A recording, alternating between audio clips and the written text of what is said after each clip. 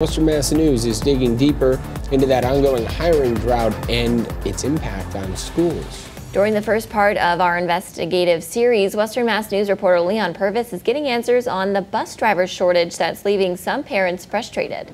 She's like sweating. I'm like, what's going on? She's like, the bus takes 2 hours.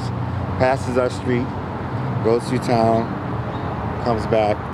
2 hours is the time it takes for Johnson's daughter to come home from school.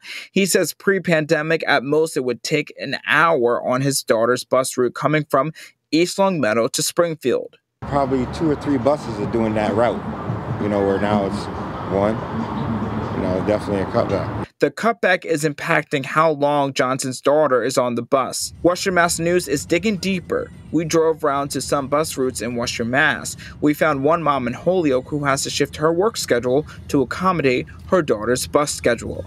Definitely just like irregularities in the schedule, by 30-minute margins. Sasha Jimenez's daughter goes to Hampton Charter School of Science West.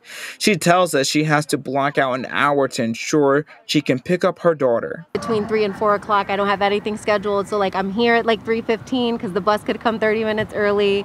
So just trying to gauge, what time. We reached out to both school districts and the bus companies for a response. They did not get back to us at the time this aired. Over at Holyoke Public Schools, they were facing bus driver shortages back in September. At one point they said, we can't do this in a timely fashion.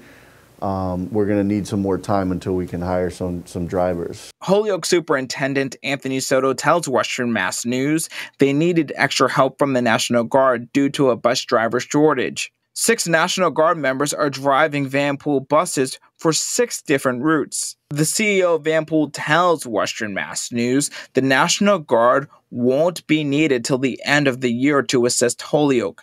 This is a short-term remedy.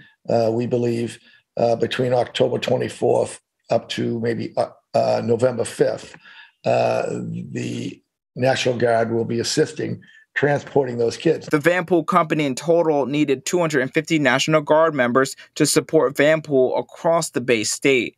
But the reason they're able to get many civilian drivers so quickly is because of federal unemployment benefits ending. After September 6th, after the extended benefits stopped, we saw an uptick in people replying to these ads. John McCarthy, the CEO of NRT Bus, who partners with Vanpool, tells Western Mass News they were able to test 100 new drivers the first Saturday in October, which he says will relieve the stress off of the National Guard this time around with tests that could be taken in English and Spanish. After the federal unemployment ended, Vanpool and NRT received 498 driver applications since the beginning of September. Of that number, they hired 170. Many companies wish they could turn on a faucet and get flooded with potential applicants. Now tune into part 2 of Western Mass News' Investigate series on November 1st. We dig into ER wait times and we speak with one patient who was in the ER for 12 hours. In studio, Leon Purvis, Western Mass News.